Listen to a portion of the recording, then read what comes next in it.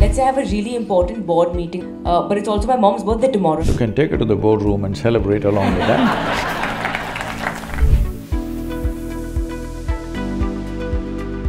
Many people are being asked to leave their workplace. It really hurts to see that. I'm glad about that it hurts you. Your humanity is alive, please keep it that way.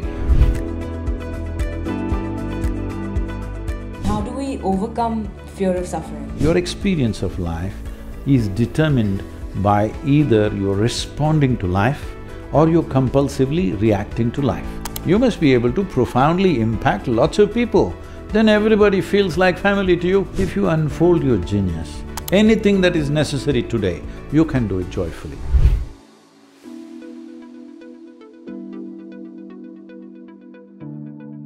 Namaskaram, namaskaram all of you. I said namaskar. I thought they're not on talking terms with me. No, I think we all love you and we really look up to you. So can I start with my first question? I think all of us here are relatively ambitious people. I'm surely quite ambitious. And in the midst of all of that, I tend to forget about my own needs. So what would your advice and guidance be? How does one have a successful professional life while also maintaining a healthy personal life and, taking care of our own wellness? Well, what we call as ambition is a very constipated expression of fundamental human longing. When I say fundamental human longing, doesn't matter who you are, what you are, you want to be something more than what you are right now. Hello? Hello? Yes or no? If you know money, you're thinking more money. If you know wealth, you're thinking more wealth. If you know power, you're thinking more power. If you know knowledge, you're thinking more knowledge. If you know pleasure, you're thinking more pleasure. Doesn't matter what, currency may be different from person to person, but everybody is longing to be something more. So whatever that something more that you're longing for right now, suppose we fulfill that for you right now, are you fulfilled for life? Hello? No. You want something more, okay, that also will do it. Are you fulfilled? No. That also will fulfill the next one. Are you fulfilled? No. So essentially, you're longing to expand in a limitless way. If you want to become limitless, trying to do it through physical means is a foolish thing to do. Hello? Because the fundamental of physical existence is a defined boundary. We call this a physical body because it has a defined boundary. If I take away all the boundaries of this, it is no more physical, isn't it? So you're longing for something which is boundless through boundaries. Well, life is going to be a frustrating course. It can't be any other way, I'm saying it's fundamentally flawed. So, you have a longing to become everything, but your ambition is for something. That's why I'm saying it's constipated. You know constipation means what?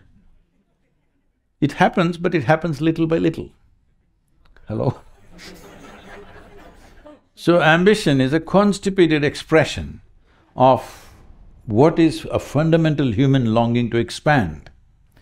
So your longing to expand, if you pay attention to it, you will see it is not looking for more, it's looking for all. Hello? When you're looking for all, you can't call that an ambition because you cannot have all in terms of physical having, all right?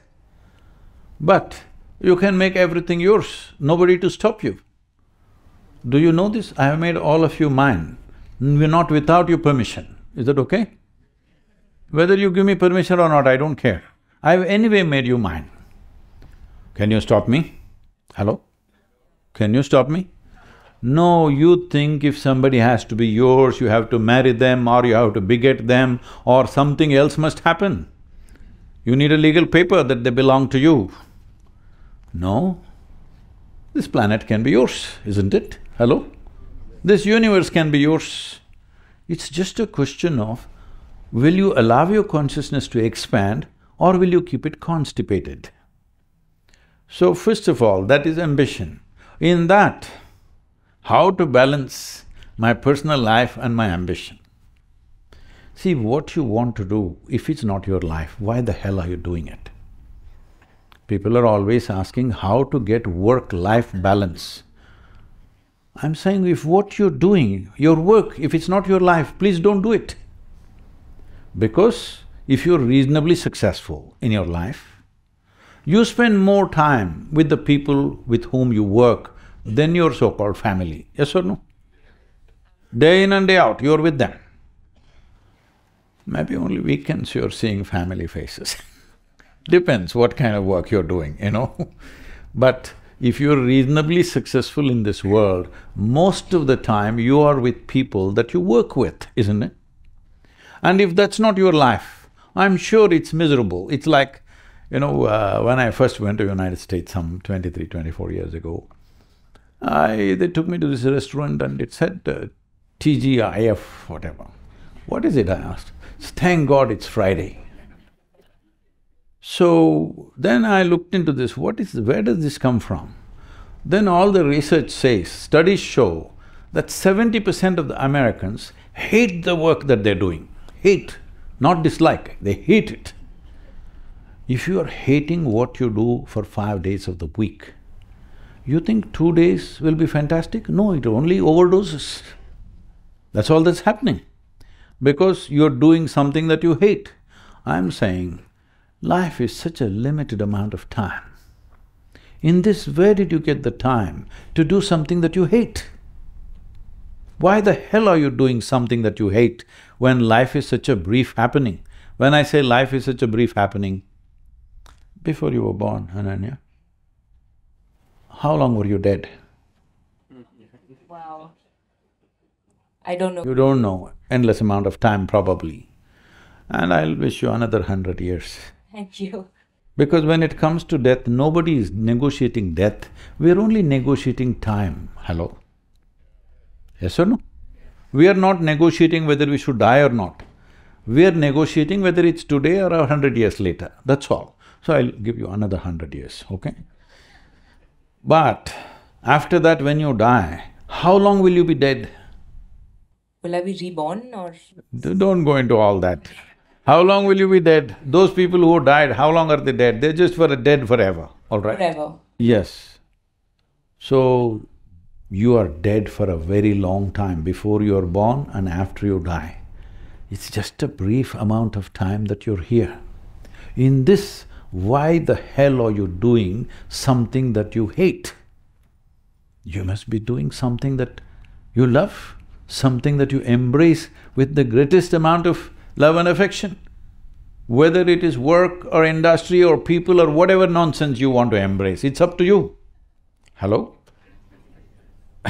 So Guruji, coming to this, I personally have reached a stage where I love most of what I do and I feel very grateful to be in this place. However, I still wonder what's right. So if I can give you an example, let's say my mother's here, so I'm just going to use her as an example. Let's say I have a really important board meeting that I'm chairing tomorrow and it also happens to be my mom's birthday. Now, the decisions that I make for the company obviously affect so many other people who are working in the company. But it's also my mom's birthday tomorrow and I want to be there for her. Let's say I can only do one. You can take her to the boardroom and celebrate along with her. I would love to do… I'm going to do that. That would be great. But what I'm trying to get at is when things like that come up, what is the right thing to do? Or is there nothing right and wrong and it just depends from situation to situation? This is something that I really struggle with. I think this is what I meant by personal and professional. See, when we say personal life, whether it's our parents or our children or whatever, it is not the volume of time that we spend with them, it's about how we spend that time with them. So I've raised my daughter with my little finger of involvement only, but she thinks I've been a fantastic parent to her, all right? That's her experience and that's all that matters. I know I only let my little finger involve myself with her because rest of it was all involved with my work. But with little finger you can do a lot. It is the quality of what you do, it's not about how much you do. Wow. We have to raise that quality. Wow. Yeah, that's really good. I think it's becoming quite commonplace, especially in Gen Z, to do more than just… Hey, what do you mean, Gen Z, you're the last generation? Sorry, Guruji, it's just a word that I've gotten off. I know my sister's part of the Gen Z and she's… No, I 90. know what that means, but what I'm saying is, when we say A of life, we mean beginning of life. When we say Z of life, we mean end of life. When you say I'm Gen Z, it's not sounding good to me. That's actually… if you think about it like that, it's actually quite unfortunate. Hopefully they're not the last generation.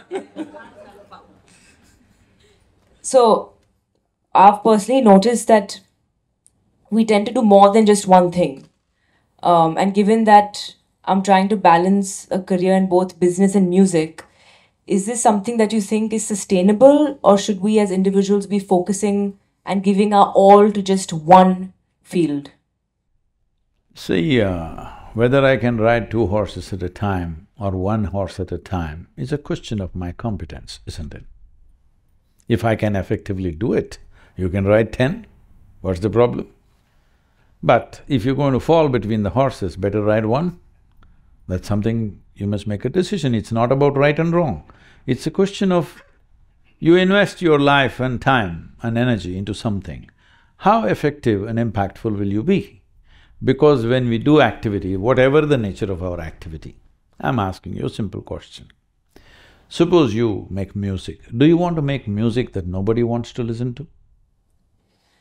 I would love to ideally make music for myself. No, don't get all so complicated. I'm asking you a simple question. If you make music, do you want to make music nobody, including yourself, want to listen to? No.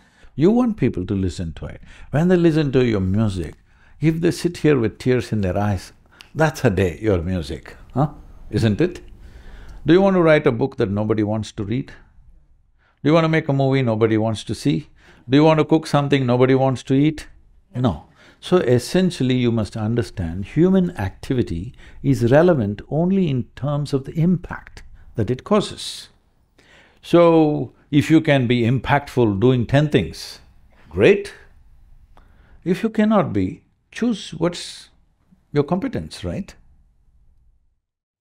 Thank you, Guruji. That personally really helped me. I hope this was relevant for some of you. There are not many musicians out here, it's okay.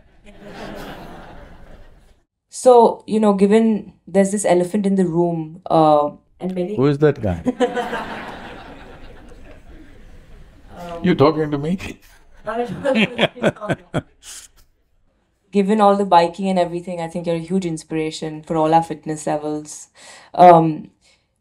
Given the corporate conditions, many people are being asked to leave their workplace.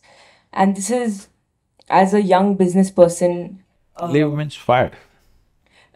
Yes, laid off, yes. Due to, not due to incompetence, but due to the fact that costs need to be cut to meet the needs of the company's… Changing situations. Absolutely. Now, in a situation like this, of course, as a young business person, it really hurts to see that, you're affecting the livelihoods of… Please fire some more people, I'm looking for attrition. I can give a lot of work, no payment, but lot of work. We are a volunteer organization, we're always looking for people who are willing to work for nothing. I think everyone seems very happy and that's the end goal, so it's lovely. But how do we… it's a battle between the heart and the mind. And it's a moral… for me personally, it's a moral issue. So how do we reduce this conflict, which is good for all versus good for majority? See, there are many changing situations, always there are. You said, we got into a different tangent on that. You said right now this generation is facing so many things. I'm telling you, you are facing the least number of challenges if you ask me. Because never before humanity had this level of comfort, convenience, technological empowerment. Never before in the history of humanity were human beings ever this comfortable and this much convenience. So you should never complain, this generation, what shall I call you? S? That means if you use that, only 26 alphabets are there. Let's call you whatever, 100x, all right? Because numbers are limitless. If you go by alphabet, somewhere it has to end. So, never before these kind of comforts and conveniences ever been there for human beings. Never before food and survival has been this well organized. Unfortunately, still there are many people in the world, there are famines in the world, there are droughts in the world, unfortunately it's there. That is not because of lack of resource, not because of lack of food.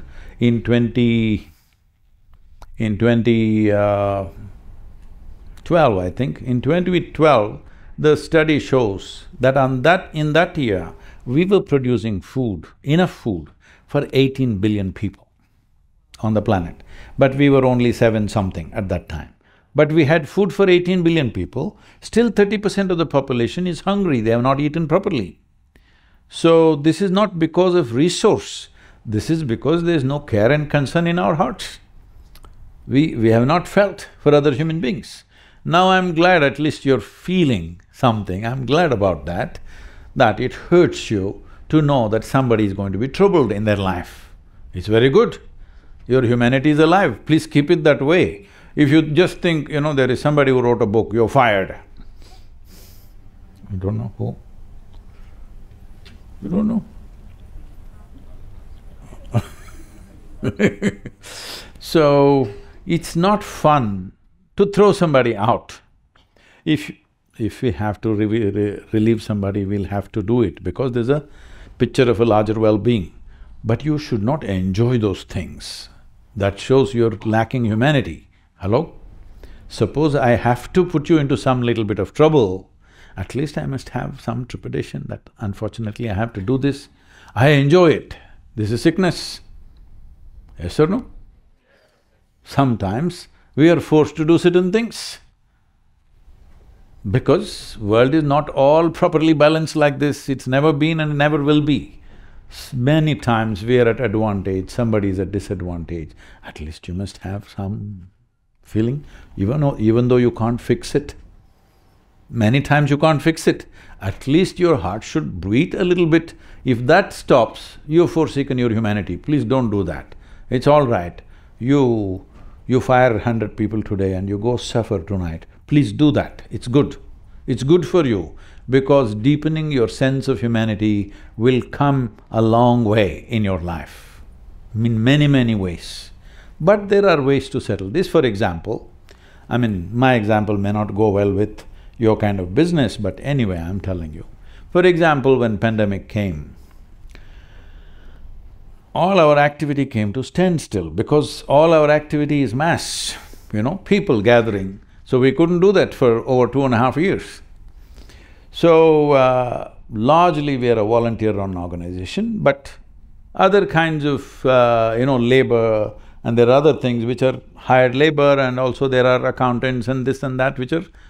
where certain talent is needed, we have many hired people. So, the only way was to relieve them because the foundation was sitting there without any revenue. So, first thing I did was, I curtailed the food of all our people, including myself. I said, let's eat far more simple than what… we eat only 2 meals a day. In that, I simplified. Because at that time, nobody knew how long it'll last. There were predictions, it will last for 3 years, 5 years, like this. So if it happens for 5 years, where will you go begging for food? Because I have over 5,000 people living with me, this is my family, close family, This is our nuclear family, 5,000 So, these 5,000 people have to be fed, it doesn't matter what happens to the foundation. So, first thing is we simplified the food. And next thing is we told everybody, please, we will have to relieve at least 30% of the staff We don't want to do that. Instead of that, everybody take 30% cut in your salary. We will make it up when things pick up. Everybody willingly took that cut. So we never fired anybody, we never relieved even a single person, but everybody went down to…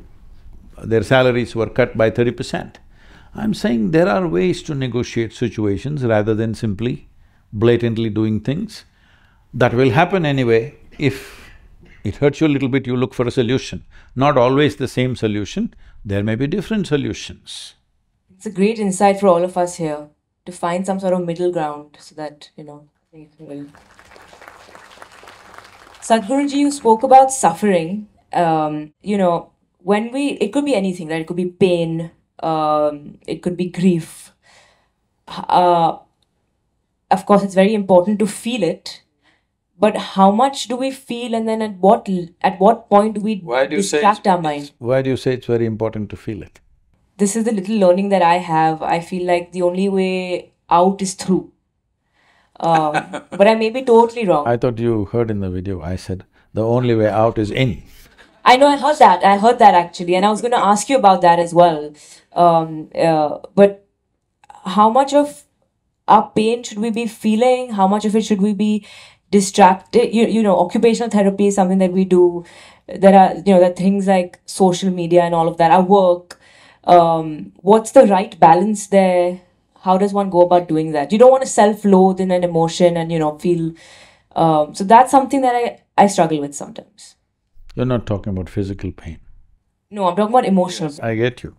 Right now, my right knee is in a little bit of physical pain, little meniscus, but my left knee is joyful, okay?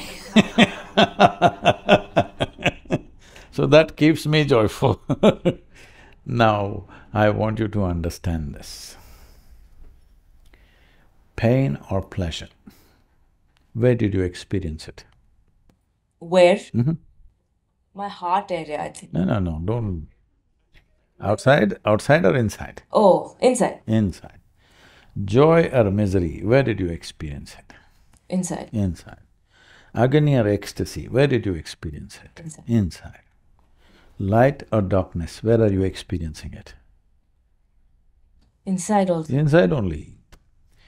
So every human experience is happening only within you. What happens within you must happen your way, isn't it? I may not happen your way, these people may not happen your way, but you must happen your way, isn't it? What happens within you must happen your way. World will never happen 100% your way. Anybody? Your world is happening 100% your way? No, not your husband, not your wife, not your children. So giving up on all of them, you got yourself a dog, but he does his own thing. Even they do their own thing these days. So nothing ever happens 100% your way when it comes to the world. If 51% is happening your way, you have the controlling stake, okay? That's good enough. 51%, good. You try 100%, nobody will be around you, they'll be gone. Yes or no? If somebody around you tries to make it their way 100%, will you be there? You're gone, it doesn't matter who they are. So, you must understand, nobody and no situation ever happens 100% your way. Little bit my way, little bit your way, little bit somebody else's way. It's good, because if everything happened your way, where do I go? I'm glad it's not happening your way. It's happening little bit your way, little bit my way, little bit somebody else's way. But what happens within me must happen my way, isn't it? Hello? So if this happened your way, would you keep yourself blissful or miserable? Or would you have managed some space for grief, pain, this, that nonsense? No, I would choose… I don't know about all of you, bliss, right? Choose blissfulness or misery. Please choose, I'm going to bless you. Blissfulness, I think we all agree. So if you had a choice, that's what you would do. How did you lose this choice? You lost this choice because you have no distinction between what is you and what is around you. Wow, okay. You've lost the distinction. If you know this is me, Here you do what you want. Here you keep this blissful. Outside, sometimes happens our way, sometimes doesn't happen our way, some things go the way we want, some things go right against us, all kinds of things. The more your spread of activity, more things won't happen your way. So if you want 90% of your life at least happening your way, you must just live in your bedroom. There also cockroaches won't listen to you, mosquitoes won't listen to you, they do their own thing, all right? I'm saying the moment you think, world should happen my way, otherwise I can't be there, you will just limit the scope of your life, that's all that'll happen. If you understand this will never happen your way 100%, but you can push it in the direction that you want to whatever extent you can, but this one must happen my way. So you already chosen its blissfulness. Make this blissful, just get into the world and see. Some things work, some things don't work, everything is fine with you because you're blissful. Now, your experience of life is determined by somebody else and something else. Now you're a slave. Now you're terrified of everything. Now, in knowingly or unknowingly, you make yourself into a very constipated life because the fear of suffering. If you are joyful by your own nature, if you're blissful by your own nature, you have no fear of suffering. Only when you have no fear of suffering, you will walk full stride. Otherwise, you're just half a step all your life. Don't do that to yourself. And how do we overcome fear of suffering? You don't have to overcome fear of suffering. Suffering is caused by you. See, I can take a pin and put it… I won't, I'm just saying. I can take a pin and put it in your body right now. I can poke you. You can cry or you can laugh, the choice is still there, isn't it? Absolutely. Somebody whom you love very much, if they cause pain to you, don't you laugh? Hello? Hello? Your child beat you up in the face, not intentionally, but like that. Didn't you laugh? How nicely he smashed you up he peed on you. Didn't you laugh? Because it's not about what they're doing, it's about how you're responding. Your life or your experience of life is determined by either you're responding to life or you're compulsively reacting to life.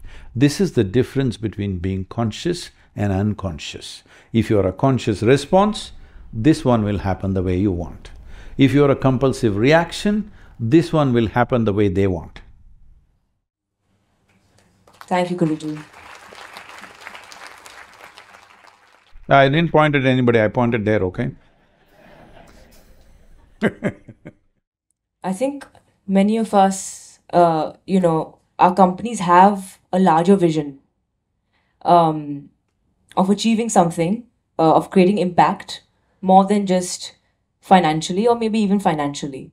And then there are individuals which make up the team. What's the best way to align everyone to that larger vision? I must tell you, this happened somewhere around Delhi, not in Delhi, close to Delhi. Almost 15 years ago, I'm doing an event for one of the, the top mega multinational companies. So one of the top companies, top 25 of their management are there. And I have 9 volunteers with me. Our volunteers are always on their toes. Nobody needs to tell them what to do, what not to do, they're simply on. So these people see on the second day, they ask, Sadhguru, where do you get such people? Because they're looking for attrition. Then I say, you don't get them, you got to make them. How do we make them? I said, you must make them fall in love with you. How do we do that? I said, first you must fall in love with them.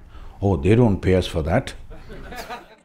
So when you're looking at life if you're looking at life as a transaction, you will not be a life, you'll be a marketplace. A marketplace is always dependent on profit and loss. Life is not like that. Life is a progression of experiences, all right? But if you made your life into a transaction, then the question is not about how much you have, what you got, where you went, no. Just before this Save Soil movement, I was campaigning in United States for support. At that time, around me, there is one young man. He's behaving like his tail is on fire. I said, hey, what are you up to? Sadhguru, I want to make $1 billion, I want to make $1 billion. I said, that's all? You come tomorrow morning, I'll give you $1 billion. Really? I said, yes, you come tomorrow, I'll give you $1 billion. He had 8 friends with him who were sitting quietly. I said, see these 8 guys, I'm going to give all of them $10 billion tomorrow morning. Sadhguru, why they're getting 10, I'm getting… Arey, you wanted only 1 just now. Now $1 billion is valuable only if others don't have it. If everybody has it, it's not enough. So essentially, you enjoy what other people don't have. This is not joy, this is sickness. Hello? You enjoy what others don't have. Is it joy or sickness? It's sickness. If you give up this sickness, you will do the best that you can do in your life. Am I the best? There is no such thing, all right? There is no such thing as the best. The best that you can do in this life, if the times in which you live allows that, that's a great benediction. Because lot of things that we are doing are a consequence of the times in which we exist. Yes or no? If you were here 500 years ago, would you be talking all this corporate stuff? No, definitely not. So it is the times in which we exist which has allowed us to do certain things. Let's do our best. That is, whatever potential you have should find expression. If you're doing something significant, where do you have the time to see whether this guy has it or not? If you see what you're doing is very significant, you don't have time to see who's got what, who doesn't have what, and whether they have it or don't have it doesn't make a difference because what you're doing is significant enough. So if you understand what is significant enough, every other barrier will be crossed. You know, we are a volunteer organization. Can I say something, volunteers? I take permission. Volunteer organization means nobody is trained for the job, okay? Everybody is enthusiastic, everybody wants to do everything, but they're not trained for the job. And you can never fire them for inefficiency because they're volunteers, you didn't hire them, all right? So, this is a different kind of management. If you want to go crazy, come and manage Isha Foundation, like that. But all our events, everything, they work like clockwork.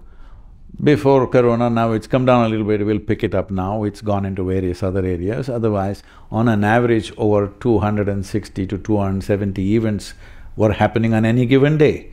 Not a single event has been abandoned ever in the last 30 years. So that must be good management, all right? So, our events generally happen, I'm telling you not to boast about ourselves, but to congratulate all these untrained people, untrained, unpaid people, because our events happen in clockwork. I have been to literally everywhere in the world, the biggest events, economic forums, this, that. Nowhere will events happen with the efficiency that it happens in Isha Foundation, I'm saying this. I'm saying this as a congratulation to all of them, because that's a level of dedication to the process that they're doing. They may not be qualified, but they're devoted to what they're doing, which makes a huge difference. So, the important thing is that people around you should be inspired. They must see that they're doing something significant in their life. If you… I don't ever pay them, but even if you don't pay 1 month's salary, they won't mind if they're doing something really important. Right now, they're just doing a job, thank God it's Friday, they're in that mode, all right? So, that inspiration has not happened in most businesses, unfortunately. I'm not saying everywhere, there are people who have managed to inspire, but that needs to happen because what is the point living with people who are dragging their feet? I can't live with them. You don't want to do it, don't do it. But when you take something up, you must be agile, you must be there, all right? You must see it's important. Because if it's not important, why the hell are you doing it? No, because I'll get money, I'm doing it. That's a bad way to live, because this is a brief life, as I told you. We are dead for a very long time. We are only alive for a little bit of time. We must be doing what we love to do, what really matters. Hello? And when I say what I love to do, should I do music, should I do dance, should I do this, should I do that, it's not about that. See, if you really look at yourself as a human being, what impacts people most? With what kind of activity can you really touch another life? That's what you wish to do, whatever it is. You can touch people with business, you can touch people with industry, you can touch people with politics, with spirituality, with art, music, in every way you can touch. Only thing is, what is your consciousness? Are you doing this to make yourself great, or are you doing this because you genuinely want to touch another life? So once you touch another life, why do you call a handful of people your family and the rest are out? Because somewhere you touch their lives. And you're only able to touch one or two lives in your entire life, it's a constipated life. You must be able to touch a lot of people. Hello? Yes or no? You must be able to profoundly impact lots of people, then everybody feels like family to you. So if everybody is feeling like family with you, or family means not in the usual structure, I'm saying they're really, looking up to you because they know what you're doing is significant and it's significant for them, they'll do their best and of course you'll pay their salaries. And if everybody is agile and doing their best, that's the best you can get out of anybody, isn't it? Guruji, you had mentioned that leadership means partnership, cooperation, mentoring and support and not dominance, which is lovely. I guess, how do we as leaders keep our ego in check? Where is your ego? Show me, I'll fix it right now. Where is it? Somewhere within my system, I guess. Where? Tell me, is it in your foot? No, I think my upper body somewhere. I can only make guesses. Your dentures? Dentures? Dentures, I'm asking.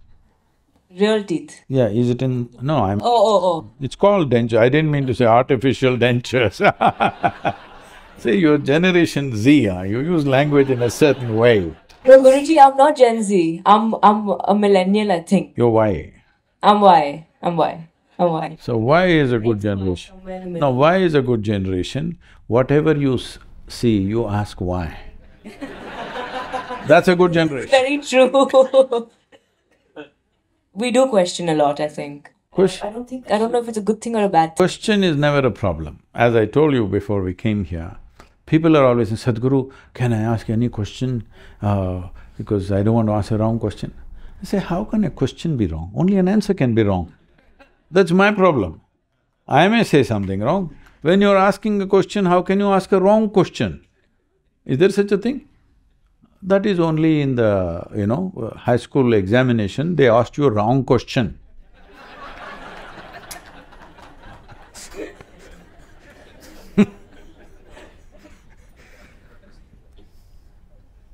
Have I answered that question? No. No, you have it. I was just taken in with your sense of humor. So, see, leadership means people think it's power. No, leadership is a sacrifice. Leadership is a larger embrace of life. When you sit here and think, your thought is not about, like this young man was saying, I want to make $1 billion. This is personal ambition. If you're a leader, you're thinking how you can make a difference for all these people, all right? Whoever is in your perspective. So leadership means, in some way, you sacrifice so many things. Other people eat on time, leaders don't eat on time. Others sleep on time, we never sleep on time. We don't know when food and sleep will come to us. We don't know where we will sleep. If I sleep on the same pillow 2 nights, it's a luxury, all right? Well, people may think this is fantastic. Yes, it is, if you feel it that way. But if you think you're doing somebody else's work, it can become terribly burdensome. Hello? It can become a killing process. But if you see you're doing something significant and this is what you wish to do, then what you do, leadership is not a… Leader, see, first of all, Anybody calling themselves a leader is… I think it's quite ugly. You never say, I want to be a leader. People should say, by what you're doing, oh, she's a leader. I am a leader, I am a leader. This is a very gross thing to do. Hello? Other people should feel this is a leader. Why would somebody see you as a leader? See, if you sit here, right now we are sitting on this stage. Compared to people who are sitting in the audience, we have a little better view of everything. This is what leadership means. They put you on a perch. Once they put you on a perch, if you don't see better than others, you will make an utter fool of yourself. It's very important. So, you sit on a perch means you must see better. Maybe all of them are working harder than you, but you see better. Because you see better, they'll put you up there. It's like if you… in a small world like a ship on a vessel, the captain does nothing, he just dresses himself nicely. Usually ship captains are like that. Everybody is working their lives out, but they're all looking up to him because he sees what others cannot see. Hello? That's an important thing. So once you're a leader, you must have an insight that you are able to see something that others cannot see. It's just this. Successful leader means just that. What they see tomorrow, you see today, that's all. Thank you, Guruji. That was really very insightful. That really helped. Thank you so much. And you must be able to inspire people. Because if you don't have an inspired lot around you, for whatever reason, whether you throw money around and inspire them or you inspire them with your own activity, how you inspire them, it doesn't matter. They must be inspired. Otherwise, you're not getting the best out of people, isn't it? Absolutely, absolutely. What are your thoughts around AI? Should we, as business people, artists, human beings rather, should we be embracing it? Because of course it does make things more convenient, or is it something that should be, not encouraged at all? See, in 2017 and 2018, I was invited for a lot of artificial intelligence conferences. I said, why me, I'm not an artificial intelligence, why… I'm not a technical person, why are you calling me for these artificial intelligence conferences? So all these professors and academics who are there in these kind of places, they're saying, we are all really worried that we will lose our jobs. I said, I'm so glad academics lose their jobs, means it's a joy, all right? Then they said, when we look at you, probably if everything becomes AI, you're the only guy who will be relevant, so we want you to tell us what is it. I said, see, this you must have foreseen beforehand, you did not foresee. I foresaw this long time ago. Anything that you can accumulate data-wise in your mind, you can accumulate certain data, process, analyze and throw it out. This a machine can do better than you. Anything I want to lift this with my hand, maybe I'm very strong, I can lift you with the furniture, but a machine can do it better than me, yes or no? I remember in 70s, nobody old enough to be, in 70s, sir? No. So, generation W, is it?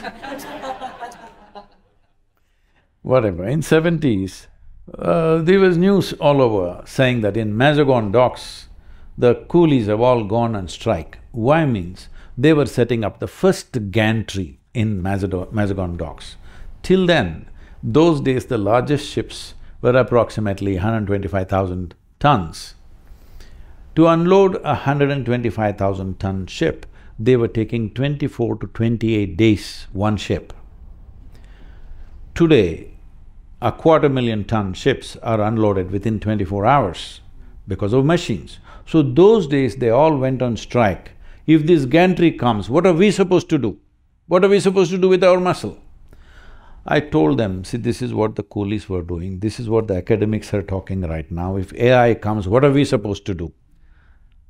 All the coolies, what are they doing now? You must ask them and you must do that. All right? I'm saying, every time a convenience comes, somebody is going to lose his job because he was doing that job, all right? So with AI comes, essentially, I would like to move towards a world where nobody has to do any work for their living. Living is taken care of because machines do everything. What you want to do, only that you do. Fantastic world, or no? Hello? Right now we have everybody working, especially in the West if you go, people ask me, what do you do for a living? I said, I breathe. Hello? For a living, what are you doing? Right now, their idea is because you have, put your life on lease, doing something just to earn a living. It's a terrible way to live, that you work 365 days, all your life, just to earn a living. This is not what a human being is designed for, okay? Because once you come as a human being, your ability to be, you must understand this we must settle. You're the only one on this planet, you're the only species rather. Whatever generation, alphabet you're called a human being. Did you call a tiger being? An ant being, an elephant being? No. They're all creatures. You are a being. What this means is, you are the only one who are capable of determining how to be. If you knew how to be, what is the problem? Hello? If you knew how to be blissful or miserable, what's the choice? Blissful. Blissful. So if you knew how to be, what is the problem with life? Whatever you can do, you will do your best, and when it's your time, you go. Hello? Yes or no? Only because you don't know how to be, you are making a signs of all your misunderstanding of life. I'm gonna just put another question in, because I'm selfish, I'm being greedy. How do we remain attached enough to enjoy what life has, yet detached enough so that we can live without materialistic things around us? It's a very Indian problem. Attachment, detachment.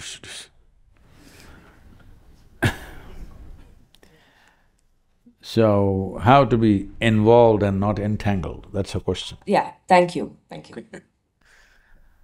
See, people are saying, because they are reading Bhagavad Gita with half a brain. No, because they all say only my left works, my right works, whatever, People these days it's fashionable to say my left brain says this, my right brain says this, so half a brain is working.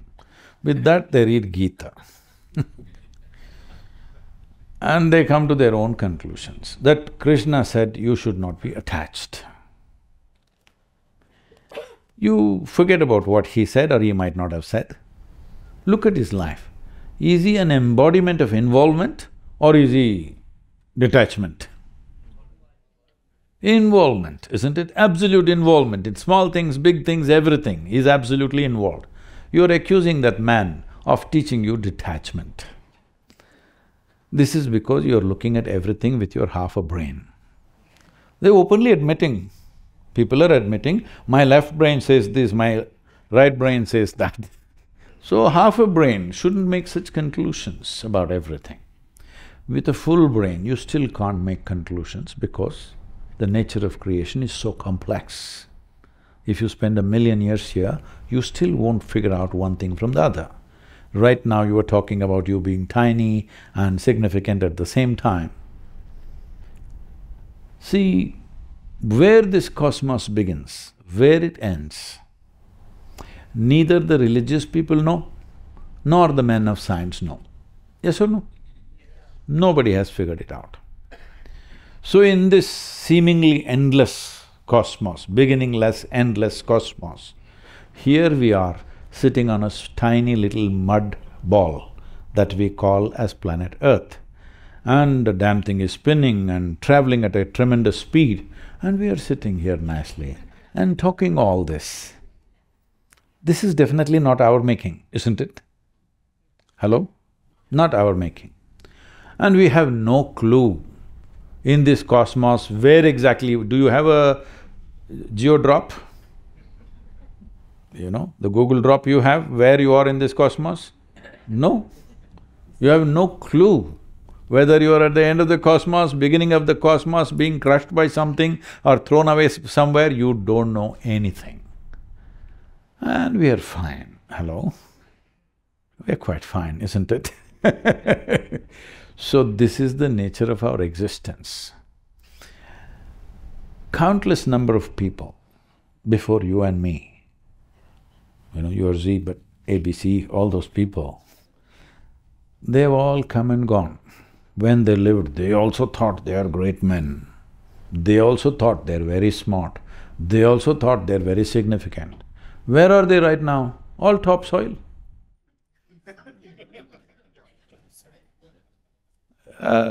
Not you, me also. This also will be topsoil. Me too, me too. Much later, 100 years later. But this also will become topsoil in a little while.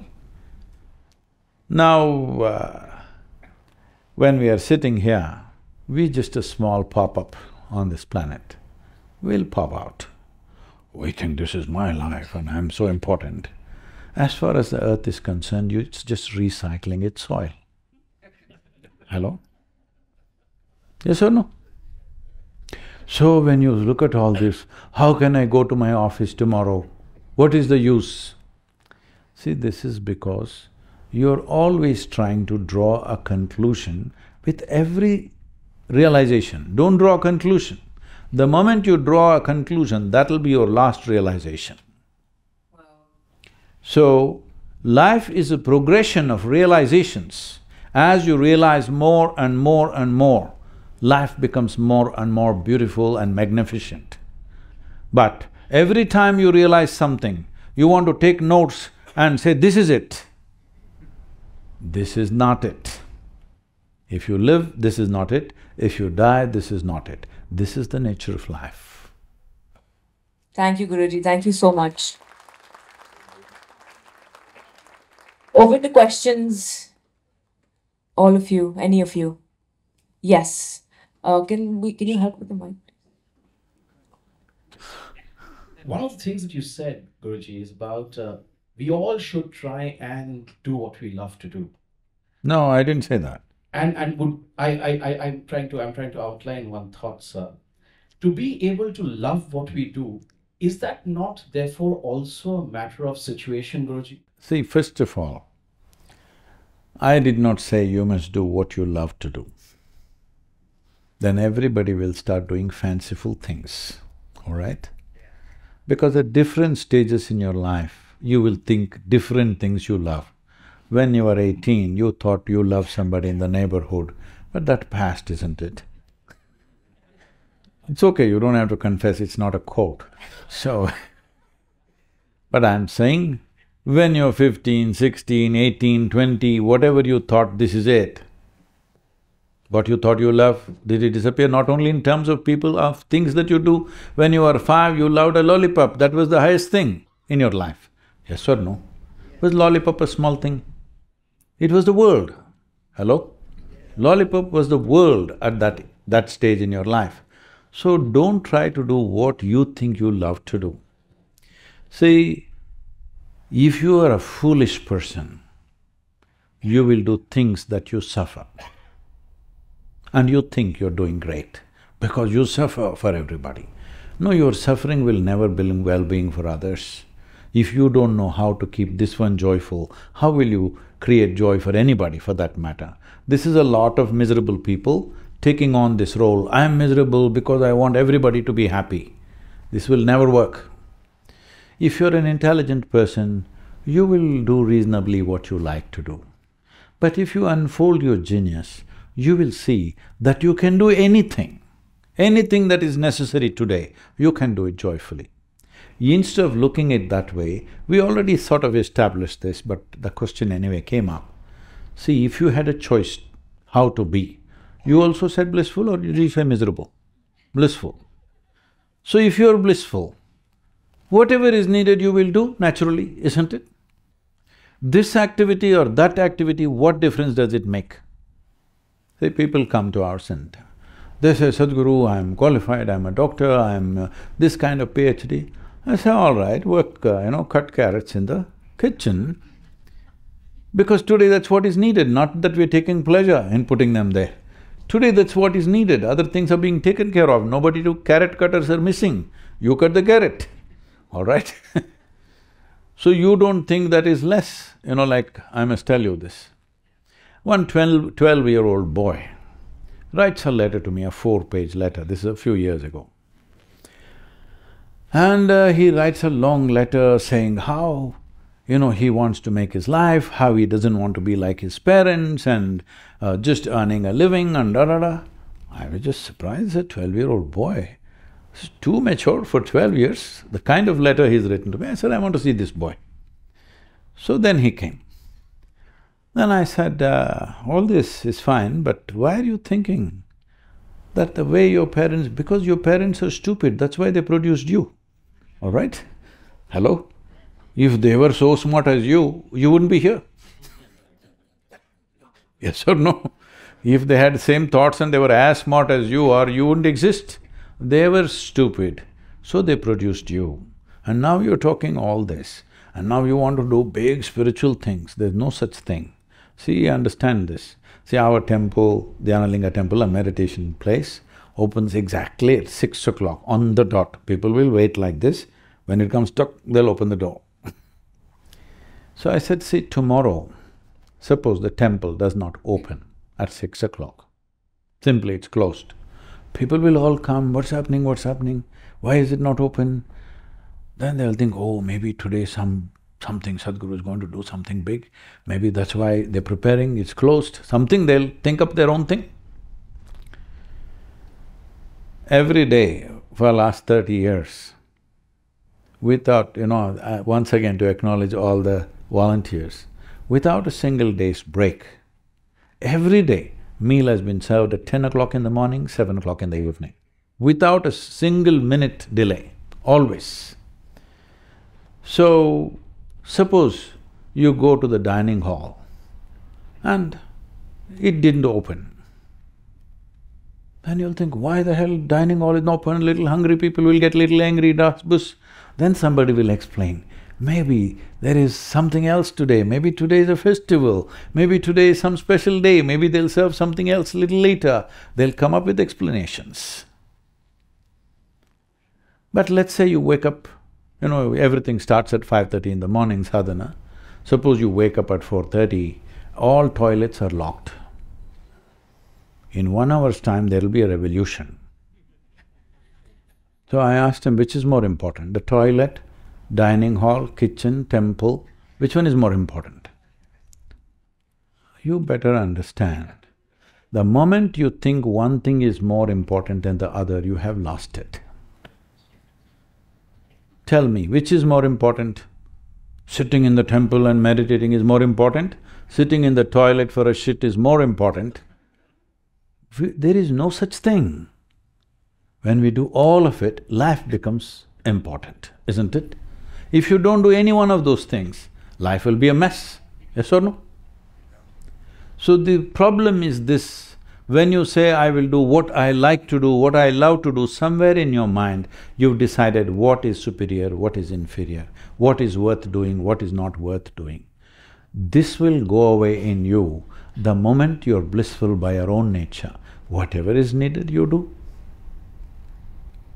Different people will function according to their competence, but what is needed you do at that given moment.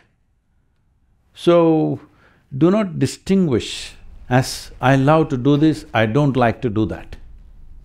If you're joyful, you see on a day when you're joyful how flexible you are. Hello, how wonderful you are. I would like to meet you on that day when you're very happy. What a wonderful human being you are. Another day you're little unhappy, little dragging your feet, little depressed, frustrated about something, or you could be a nasty human being, isn't it? This is true with every human being. This is the mistake we have made about humanity. We tried to produce good people. Good people are insufferable. Yes, those who think I'm very good are usually people that you don't want to live with. Hello? We need more joyful and sensible people. Can I tell a joke to him? He's a lawyer. So this happened. I'll tell him a joke because he's a lawyer, he must laugh.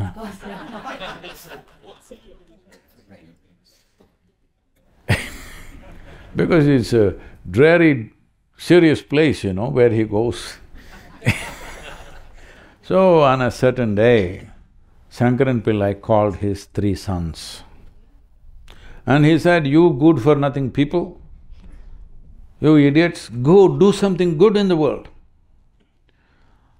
They said, "Father, we don't know how to do any good thing. How do we do good things? We don't know any such thing." Said, "Go help somebody, do something good you do." So they all went out. In the evening, first son came back. Shankaran Pillai asked, "Did you do any good thing?" He said, "Yes, father, I helped an old lady cross the street." Very good. Second son came. "You?" "Yes, father." "What did you do?" "I helped an old lady to cross the street." Third son came. "What did you do?" He also said, "I also helped an old lady to cross the street." He said, "What? All 3 of you found 3 old ladies to cross the street?"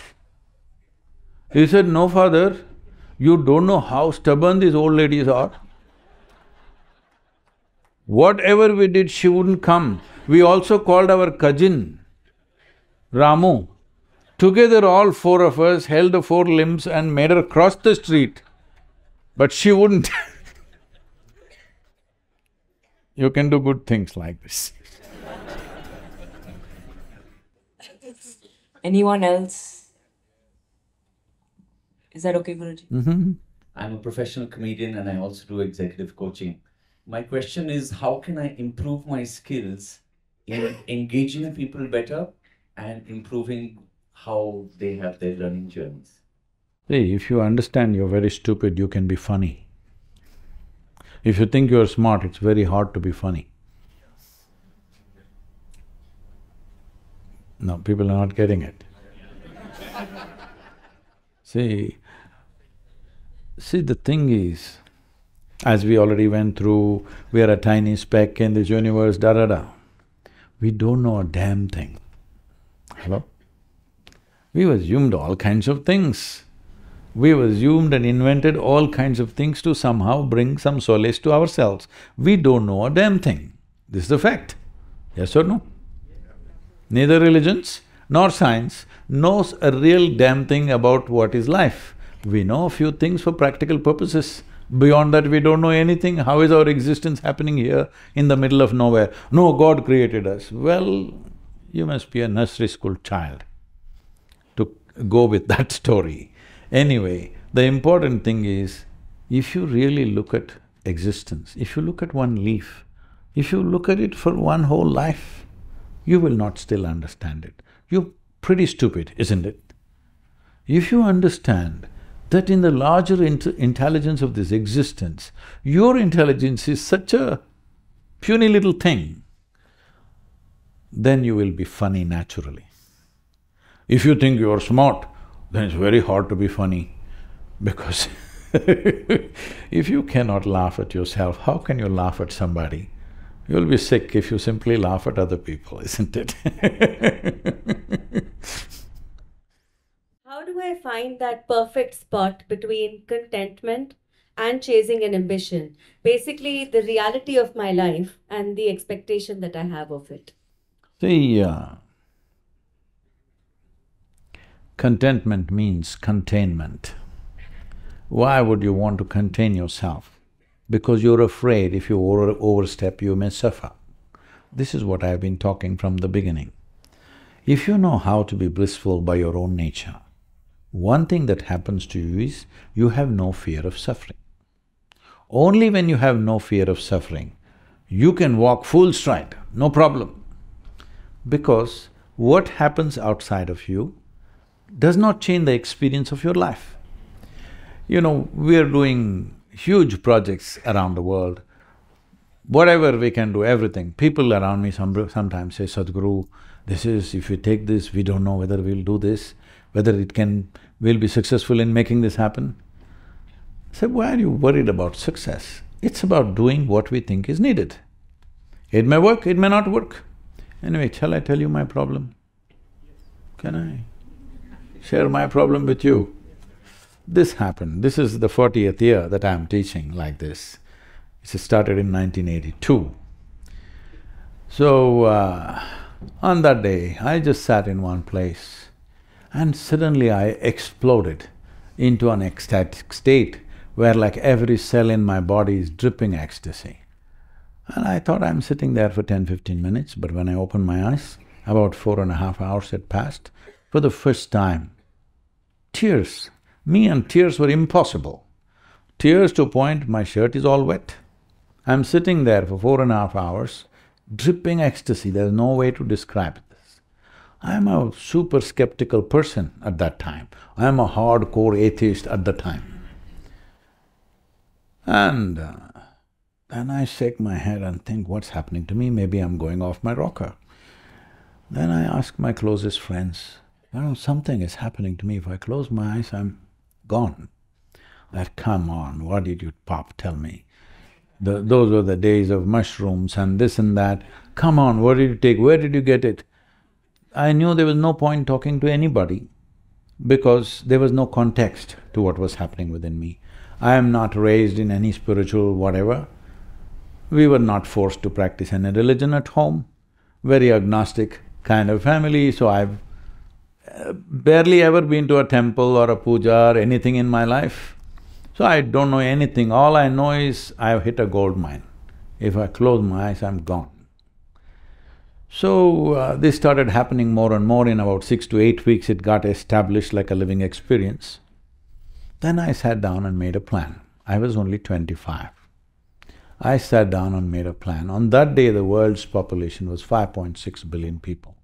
I just thought, who wouldn't want to be absolutely ecstatic for no reason? Simply, if you close your eyes, you're gone, boom. Who wouldn't want it? I couldn't imagine one idiot on the planet who wouldn't want it. So 5.6 billion people, I made a plan, in 2.5 years' time, I will make everybody blissful. Here I am 40 years later. Population has become 8 billion, generation Z has come, XYZ, whatever. And today people say we've touched over 2 billion people, but that's not my idea of a humanity, it's 8 billion plus. So, I'm destined to be a failure. I will die a failure, I know this. But I will die a blissful failure. Do you want to be a blissful failure or a successful, constipated person? You think you're successful because you set up such small goals for yourself. I did it. What's the point of that? You set up something that is larger than yourself, something that you cannot do in this lifetime. If you take 2 steps, somebody will take the next step.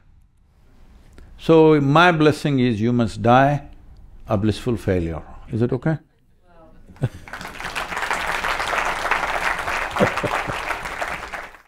They say, try and understand a human being and understand what others think about you. And my struggle is, am I looking at others to understand myself, or do I try and understand myself? Is there a way to understand self?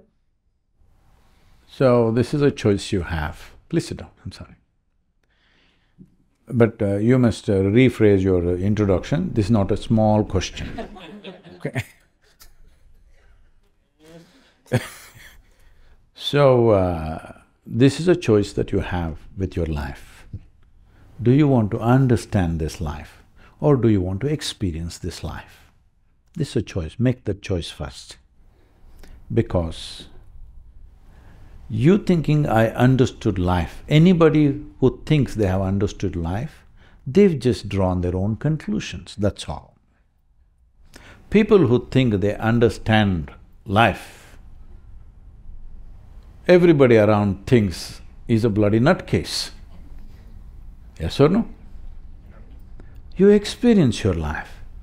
If you experience your life, are you experiencing it in a joyful way or a miserable way? This is the only choice you have. As I said earlier, the problem with us is, we have always been, the religions of the world especially, not so much in this culture, but the religions of the world have largely been talking about understanding life. In this culture, we don't understand life. We just want to profoundly experience our life. How to make our experience life more profound than the way it is right now. This is the goal of this culture. But we've become so much westernized. See, all of you are in jackets, though it is summer, so we are very westernized. So, because of that, we are thinking of understanding, we are thinking of being good human beings. We don't need good human beings. Because people who think they are very good, they're the ones who do the most terrible things. Right now, a suicide bomber thinks he's doing a very good thing. If he did not think so, he wouldn't throw his life at it, isn't it? Hello? If he thought he's doing a worthless thing, would he sacrifice his life? He believes that he is doing a very good thing. So please don't do good things, they are dangerous. If you're joyful and sensible, do the most sensible thing around you, do the most appropriate thing around you right now. Because our actions are relevant to the times in which we exist. It's not independent of the times in which we exist, yes?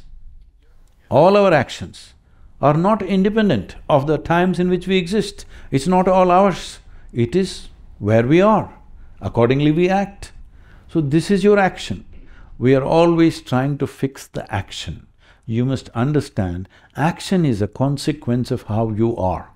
But today your education is training how to act. Nobody is telling you how to be.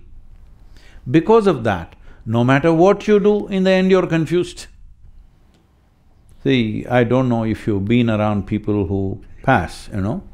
If you've been around the last moments when people pass, you will see 80% of the people are not in pain, not in fear, they're just bewildered. Because they misunderstood their psychological drama as life. Right now it's happening to all of you, I'm telling you. You're misunderstanding your thought and emotion as life. This is your drama, you can play this drama whichever way you want. If you're a good director, the drama ends the way you want. If you're a bad director, it goes out of hand. It's your drama, isn't it? Hello? Right now, what dialogues are going on within you, it is your drama or no? Are you a good director that you will make it the way you want? Or are you such a lousy director, it just runs away by itself? So you're misunderstanding psychological drama as life process. You will pay for this. But unfortunately, most people don't realize this till the last moment comes. You will see they're bewildered because life didn't even begin, but it's getting over. This is what is happening. No, this is not what should happen. You must experience your life. What is there to understand? What will you understand? You will draw conclusions, isn't it? Life means this, life means that. Can I tell you a story? This happened. In 1924, there was a bishop in the Greek Orthodox Church. Greek Orthodox Church, they have their own pope in Istanbul. It was Constantinople at that time, but they've become a small group now. At one time, they were a very influential group. So this bishop, being in Istanbul or Constantinople, you know, it's on the Silk Route, all these exotic stories from India and China washing across the Bosphorus, he's been hearing so many things about mysticism, mystics, all kinds of yogis and variety of things. So he always had this desire, he wanted to go to India and meet a real yogi or a mystic. But being a man of cloth, he couldn't decide where he goes. Time passed, he was over 60 years of age. Then he got an opportunity to come to India. He came to southern India. He had a good guide who took him somewhere and said, if you go up this mountain, he gave some directions and said, there is one cave where there is a yogi, he is the man for you. So our man, bishop, walked up. Mountains are not kind to you unless you kept yourself well, you know. You may be very fit in the city, once you go in the mountains, it's a different story. So our bishop went huffing, puffing, then he reached this place. In front of a cave, a yogi was sitting blissed out. So he had been told, if you see an Indian yogi, you must prostrate. But you know, there are objections. So with great difficulty, he went down and scraping his knees and making all that fuss, he got up.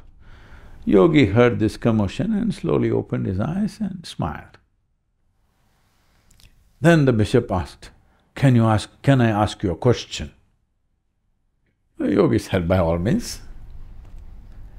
Then the bishop asked, what is life? Is what you're asking right now. Now he's over 60 years of age, now asking what is life. You should have asked this question when you were 8. When you were 8, you have the intelligence to ask this question. But maybe you were too playful, you did not ask. At least when you're 16, you should have asked, because that is the time questions will plague you. You somehow dodged that also. Now you are over 60, you're asking. Good, better late than never, at least you're asking now. So when he asked, what is life? The yogi went into raptures. Life is like the fragrance of jasmine upon gentle spring breeze. So, what? Fragrance of jasmine upon gentle spring breeze? My teacher told me, life is like a thorn. Once it gets into you, if you sit, it hurts, if you stand, it hurts, if you lie down, it hurts. For most people, it's become like that, isn't it? Whatever they do or they don't do, it hurts. If they do something, it hurts, if they don't do that, it hurts. Then you are saying life is like fragrance of jasmine upon gentle spring breeze? So yogi said, that's his life. So I'm saying, this life, what you call as life, is not a defined quantity. You can make it what you want. This is the beauty of our existence. Instead of making it a profound experience and a constant exploration, you want to define. Because if you want to understand, you must define, isn't it? You cannot understand something which is not defined. The moment you're defined, you're already in a box. No, I'm being gentle with the box, you understand? Yeah. It's been absolutely enlightening conversation, and just made me think and just wonder that sometimes you have a perception of what you think you are. Then there's one perception of what people think you are. And then there's a third of what you think people think you are. You're thinking too much.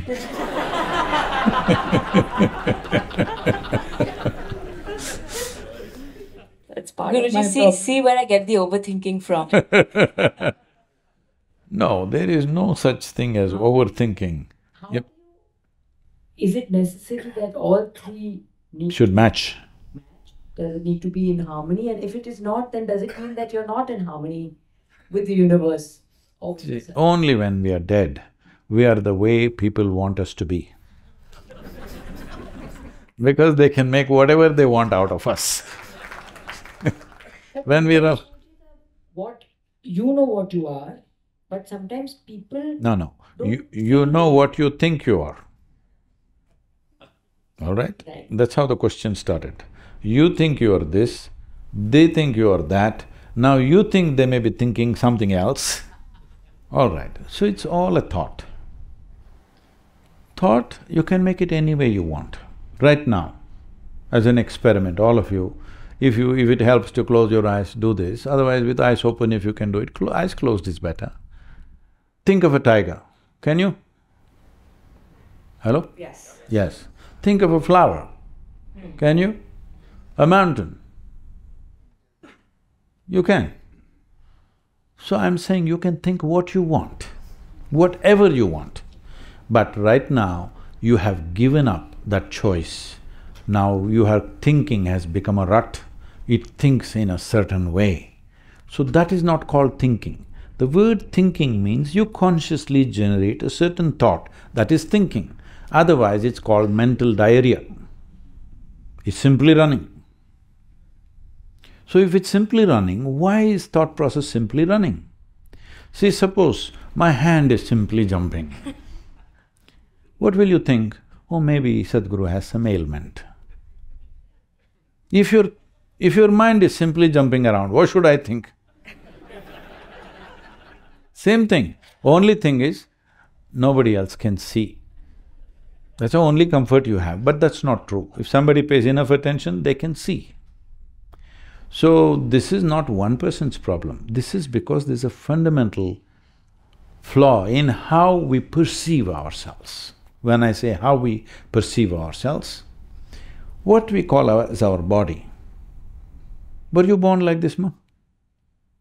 Just like this? You were just this much. Smaller? Yes, she was also small, you can't believe that? Oh, my mother small? No. No, she was only this much. Slowly it became this much. How? How? What made it like this? Food that we eat, isn't it? So what you call as my body is accumulation of the food that you've eaten. The food that you've eaten is just a piece of the planet, isn't it? We get it now, it's great. Otherwise, one day when they bury us, we will get it anyway. There's no problem about realization. When will it happen is the only question. If it happens soonest, we'll live one way. If it happens latest, we die one way, okay? So, body is an accumulation, am I correct? Yes. What you call as my mind, this is an accumulation of impressions that you have taken in. What you see, what you hear, what you smell, what you taste, what you touch, from this you have accumulated so much. Anything that you accumulate can be yours, can never be you, isn't it? Right now I'm sitting here, suddenly I pick up this vessel and say, this is my vessel. You will say, it looks like Sadhguru has a problem. Why is he saying such a thing? But then you say, okay, let us listen some more. Everybody says he is wise. After some time, I say, this is me. Then you'll say, let's go. Because this is a clear case, isn't it? But this is happening to you every day. Food appears on your plate, you say, this is my food, you eat it and then you say, this is me. You are thinking the accumulations that you have as myself. And this is not stopping with body and mind. It is going to clothes, it's going to home, it's going to family, it's going to friends, it's going to wealth. You slowly start thinking all that is you. The moment you think of yourself as something other than what you are, your thought can never stop. It will go on endlessly, awake or asleep, it'll go on. If you release yourself from that wrong identification of believing yourself to be something that you are not, it'll become still. Then when you want, you can think, just like your hands. When you want, you can use it, when you don't want, you can keep it here. This is how all your faculties should be, isn't it? Hello? When you want, you can use it, when you don't want, you can keep it here. This is when a faculty is useful. If it runs all over the place, it is not useful. It is more of a nuisance. What is it that human beings are suffering? They're suffering their own intelligence. If you take away half their brains, they will all sit peacefully. Yes or no? They're trying to do that to themselves. Some people are soaking it in alcohol, some people are using some chemicals. So once their brains don't function, they feel peaceful and blissful. No, no, with full potential you must feel blissful. Disabled, you feel blissful, what is the point of that? Yes or no? You disable yourself and feel peaceful or blissful, it's no meaning. It's just like rest and peace. When you're dead, everything is peaceful. Others are also peaceful, you're also peaceful. You're alive, fully on, and you're blissful. This is important, isn't it? Because life is a bloody brief happening. Don't ever forget that. You think it is long only because in some way you have made yourself miserable or made life process burdensome. See, on a given day, if you're very happy, that day, 24 hours, poof, went off like that, isn't it? Like a moment. Another day, you're a little frustrated, depressed. 24 hours feels like a eon. So only miserable people can have a long life. If you're really joyful, before you know what's happening, it'll be gone. It's so brief. For what potential a human being carries, if you live 100 years, it's nothing, it'll be gone before you know what happened. So, the thought process going the way it is, it's not about what I think about myself, what I think about you, it's not about that. It is compulsive thought process. Compulsively, it is happening. This compulsiveness cannot be countered with anything other than consciousness. If there is darkness in this room, Mama, you must look at me, darkness, If there's darkness in this hall, if I give you the task of kicking this darkness out, even if you are a big whatever, kung fu fighter, you can't kick it out, isn't it? You just switch on the light and it's gone. That's the only way you can deal with it. So this is the only way you can deal with compulsiveness, only with consciousness. Consciousness means just this, that an intelligence beyond memory is alive within you. What did you have for lunch, Mom? You can tell me. Appam, oh, you come from Kerala. All right. Appam doesn't look like you. Appam doesn't smell like you. Appam doesn't taste like you. But you eat it, and in a few hours' time it becomes you, isn't it? So there is an intelligence within this which can make an appam into a human being. What a transformation in 4 hours' time. Yes or no? Suppose I take a appam in my hand and make a human being out of it, who would you think I am? God himself, creator himself, isn't it? If I take a appam and make a human being out of it, you would think I am the creator. You are doing it every day, not in your hands, in your stomach, all right? But are you doing it or no? Hello? So this is the whole problem. There is an intelligence within you which is the very source of creation. You're completely missing it because you're too enamored with what you have gathered in terms of body, in terms of mental impressions, in terms of things and people you gathered. You're too identified with those things, so you're completely missing an intelligence which is the very source of creation. If you were in touch with that intelligence, there is no question, there will be no question in your life. There shall be no question in your life, because that is an intelligence which made everything happen. If you are in touch with that, everything is here. Parents today, and that's me myself, want to give away everything what we have to our children, our thoughts, our attitude. But children don't want to take it. I'm glad.